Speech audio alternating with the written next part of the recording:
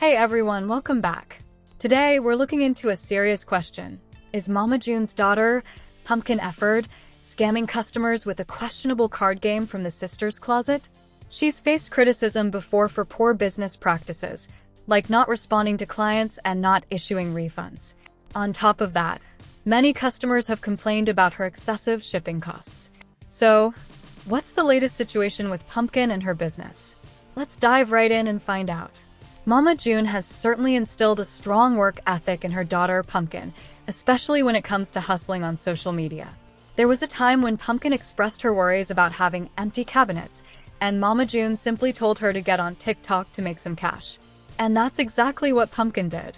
She started showcasing her favorite products and eventually launched her own company.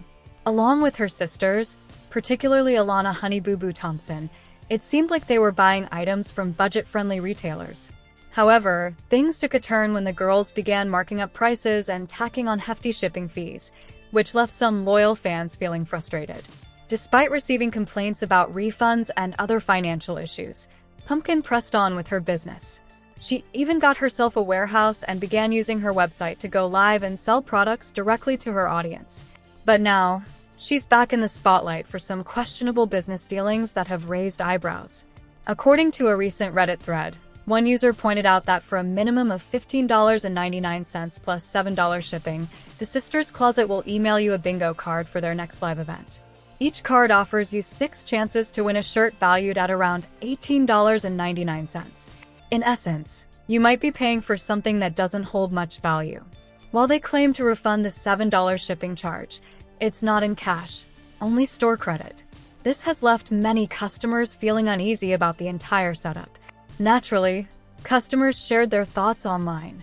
Comments like, "Good grief, those prices are ridiculous, and who keeps giving her their money?" popped up alongside sarcastic remarks like, "I could just print that bingo card off Google Images." Many followers began to question the legality of Pumpkin's business practices, with some recalling that Brittany Dawn faced legal issues for charging shipping on her emailed meal plans. Others speculated about the rules, noting that as long as shipping charges were returned as store credit, they might be in the clear, but opinions were mixed.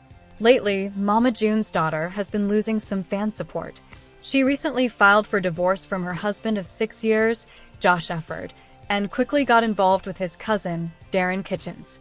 It appears they may have already been seeing each other before the divorce filing, which could have added more strain to the situation.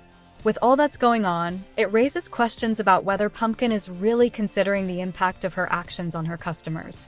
So, what do you think about these pricey bingo cards that seem to offer little in return?